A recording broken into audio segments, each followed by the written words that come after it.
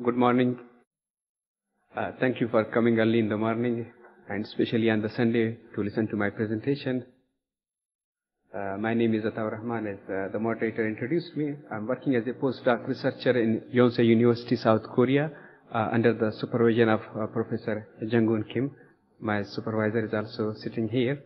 I've done this work under the supervision of my supervisor at Yonsei University. So, today I'm going to talk about quality control of 3D concrete printing. These are the contents of my presentation. As you know, the quality control for every manufacturing process is very important, especially in the case of 3D concrete printing where the material is very sensitive to the environmental conditions. There are different parameters which influence our print quality. So, delivering high quality product to the customers is very necessary for customer satisfaction. The quality of 3D concrete printing, as you know, the protocols, regulations are not developed yet. The understanding is less in the industry about this technology, especially the quality control aspect. Quality control of 3D concrete printing, we can categorize it into 4 sections. Ensuring the consistent production of the quality during each mixing time and delivery to the printing nozzle. Once we deposit it at the printing bed, then ensuring the consistent structural buildup within the material. Third can be the consistent geometrical quality of the printed layers.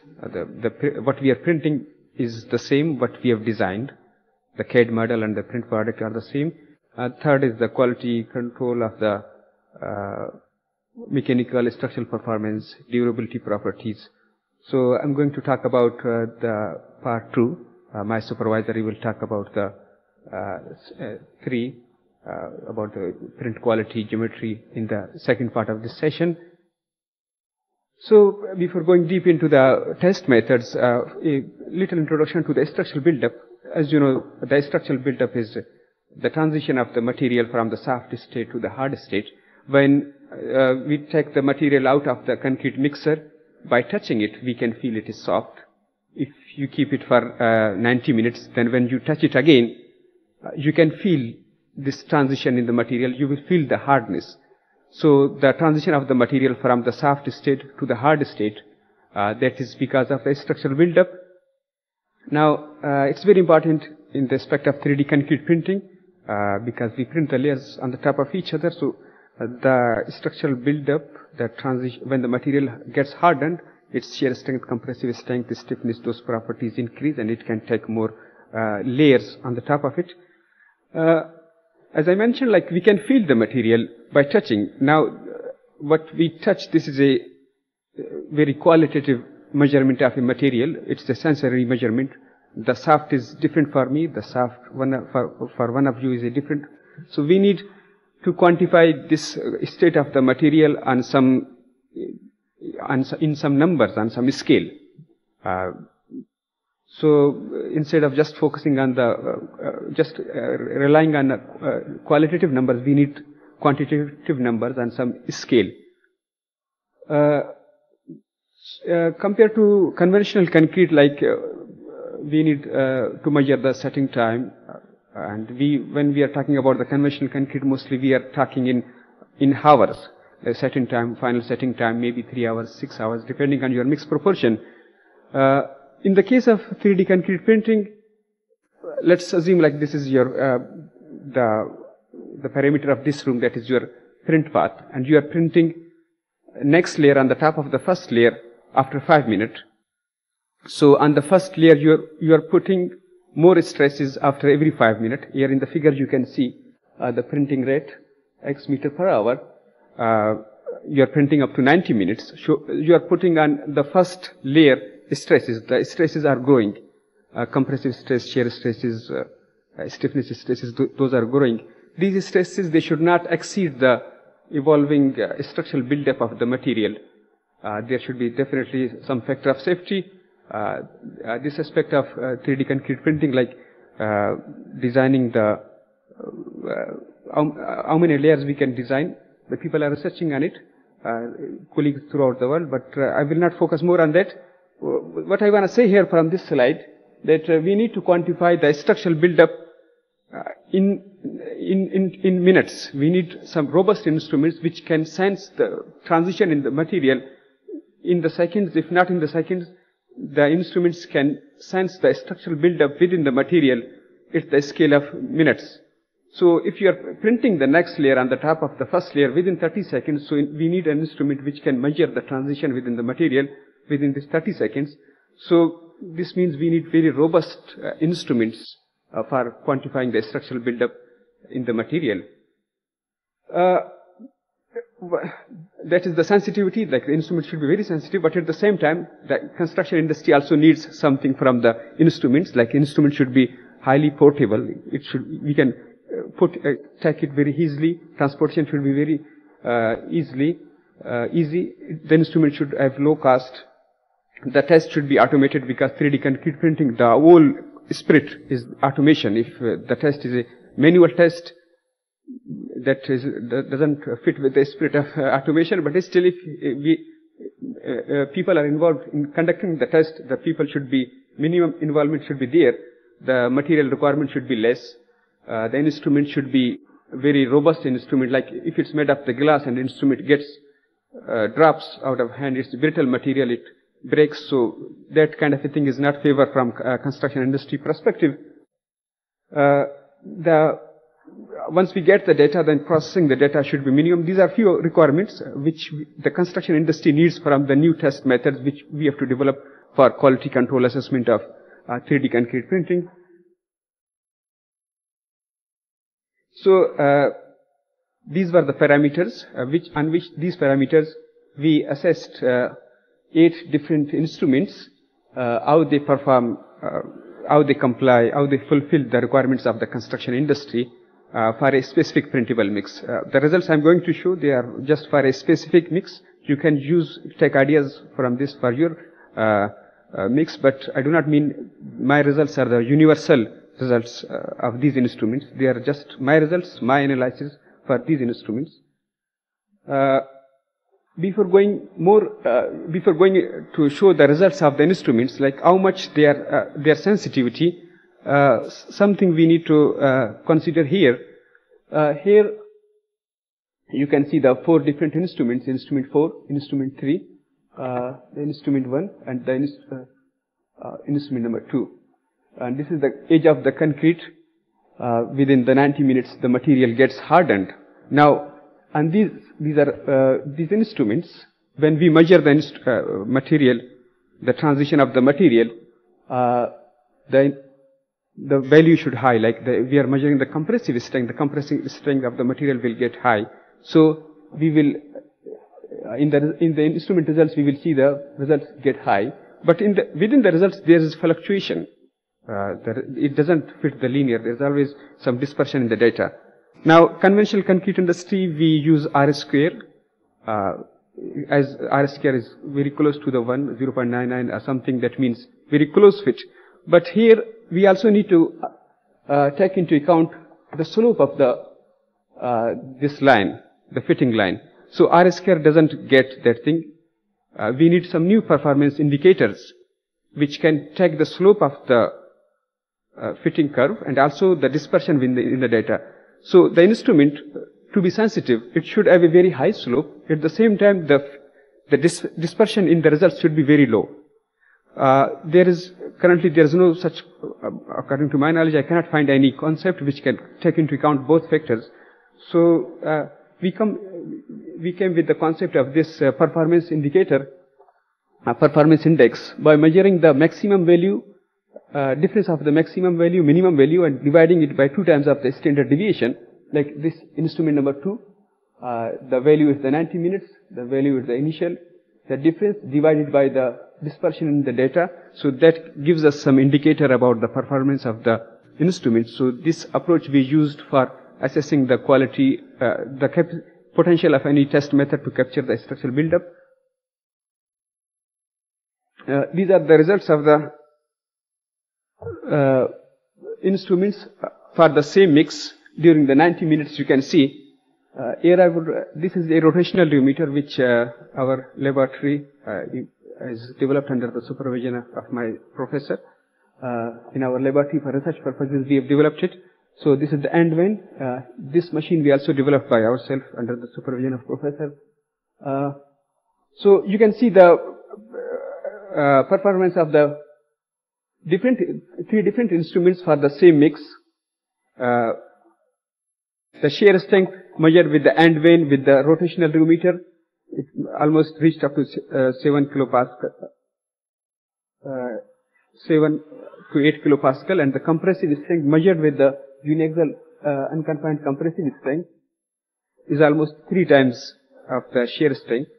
The stiffness measured by the uniaxial UUCT test almost 10 to 15 times higher than the values of the compressive strength. Squeeze flow, this is also a test of the compressive strength, but the deformation mode and the stresses involved are little different than the stresses involved in the UUCT. The results are also higher than the results of the UUCT. Here you can see the slump and the flow table. The slump has been designed for the conventional concrete, but because of familiarity of the construction industry, we need to know how this instrument performs for the printable mixes. So the mix which you have used, it is a stiff mix without any accelerator. So here you can see like around 5 centimeter, and after 90 minutes, the drop in the slump was almost about 2. Look, the measurement is found was about 3 centimeter. For the flow table, it was about 20 centimeter reduction in the spread during the 90 minutes. Like beyond the, I'm talking about the 90 minutes because the 90 minutes is the time of the interest when we get the material for our mix, when it comes out of the mixer. Within 90 minutes you have to use it, otherwise the print quality becomes poor. We can see cracks, ruptures, voids in the print quality. These are the results of the slow penetration test. It's also a new developed test method. There are some problems in this test method because it continuously measures the structural buildup, but at the same time it also disturbing the material. Ultrasonic pulse velocity, it is a very popular test method for the conventional concrete, hardened concrete. Researchers are also trying to measure its potential to capture the structural buildup. For our mix, we were not satisfied for the performance of this instrument. These are the summary tables fitting equations how these instruments perform. So this is the structural buildup rate, coefficient of the T that shows 0.073 kilopascal per minute increase in the yield stress of the end vane. As I mentioned before, like to assess the potential of the test methods, we need new performance indicators, and the performance index which we adopted for our mix using these instruments, and we ranked the instruments. We observed that the squeeze flow, which measures the kind of yield strength, it has high potential in all these 8 candidate tests for our specific mix. Then the slow penetration test, and when in the case of the rheometer, because we could not test it more than after 60 minutes, so my analysis is a little bit biased here. If we even if we change the vane size or the torque sensor, we can go up to 90 minutes. Then the performance of the rheometer will go a little bit high. But in my test conditions, we found the rank of the rheometer is under 4. The slump flow table, they performed not very good. For the like we need quality control sheets. We have technical sheets. We also need quality control sheets for cross communication between the different stakeholders at the site. So it's not possible at the site to have all these instruments. It's also not possible for researchers to have all these instruments. But it's possible that we can develop for a specific, especially commercial premixes, quality control sheets.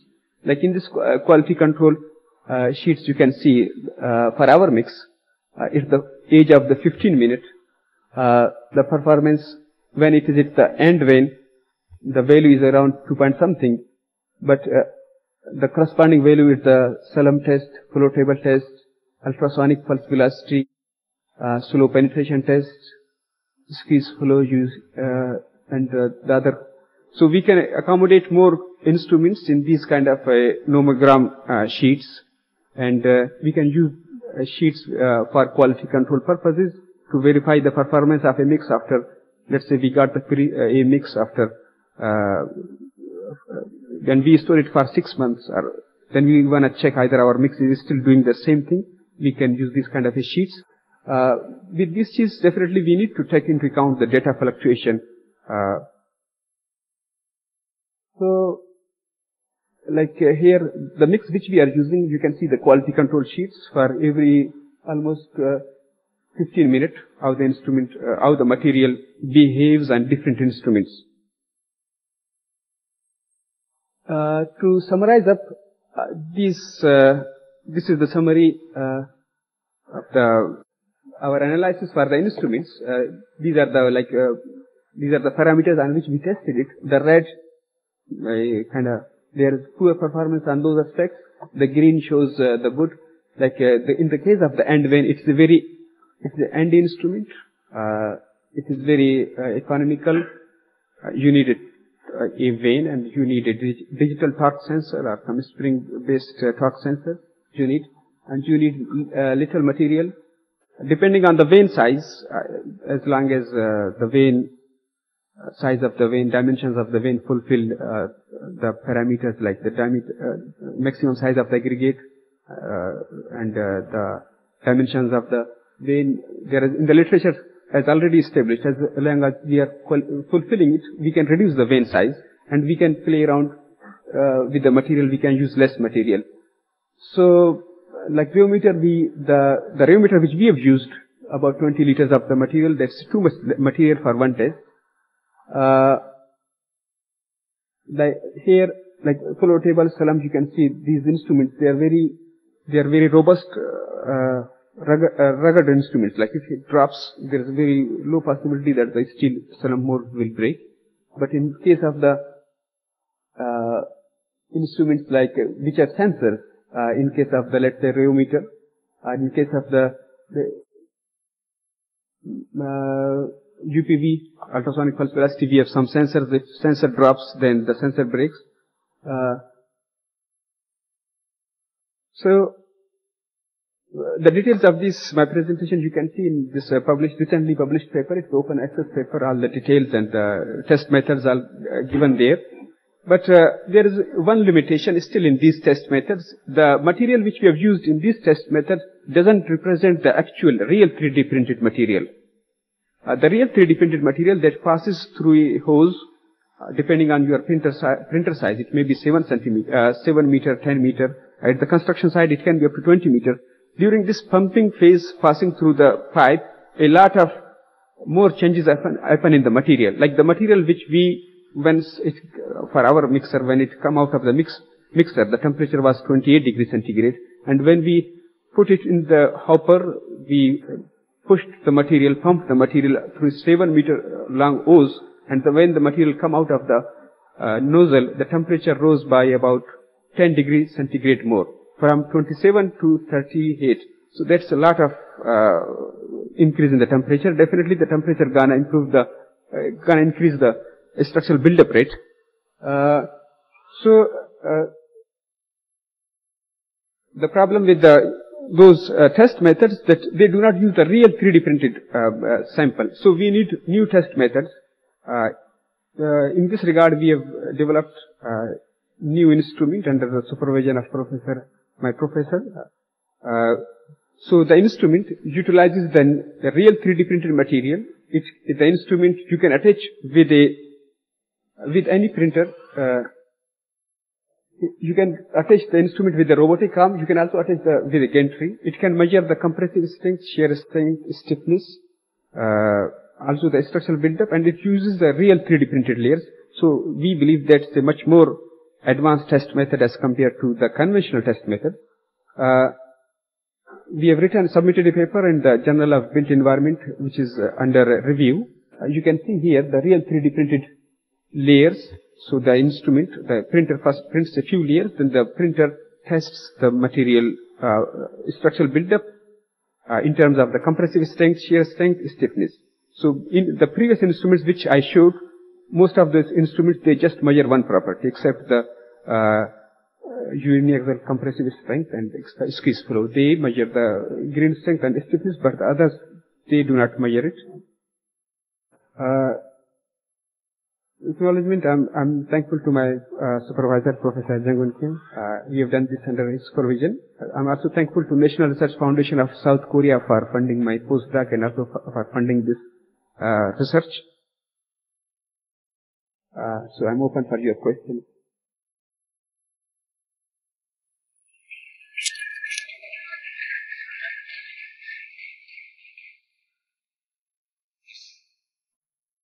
So, from the application-wise, as you mentioned, we also recognize the person is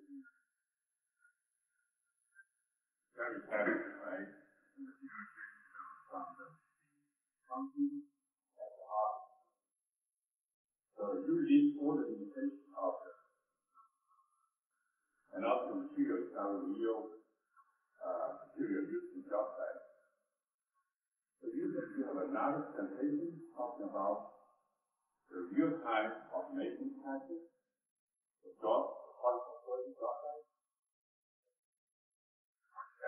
Another one, that's more practical, you know. What you got, pretty much, you know, all the methods are more for the laboratory, right? You know, so far, what's the potential? You know, so you do have what's coming, job site, what's before.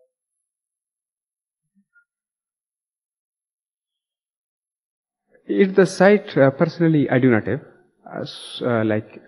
going to the site testing the instrument. So what we have done, yes, we have done in the laboratory, keeping in mind what can be the potential scenario at the site. So yeah, like the tests which we have done, these are in the still in the controlled environment. That is a limitation of my study. You are right. That's the challenging that we use to us. So we have to the contract where the user do. We have to take a quick judgment. Okay, now.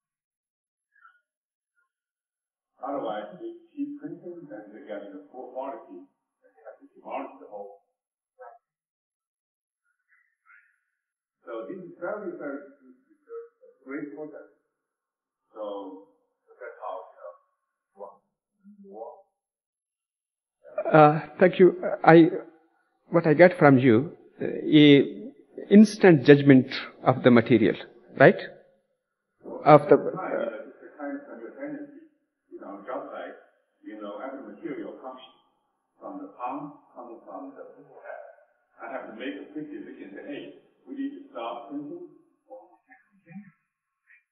That's based on the job site. Yeah. Regarding that, the geometry of the printed material when it comes out of the nozzle, does it conform to the dimensions of our intended print geometry? That depends on the material rheology, but there are also some other parameters. Regarding that, we have some presentation. My professor will give a presentation based on using laser sensors. Based on instant some judgment that can be helpful, but still this technology is at the developing stage. Like we do not claim you can instantly judge it.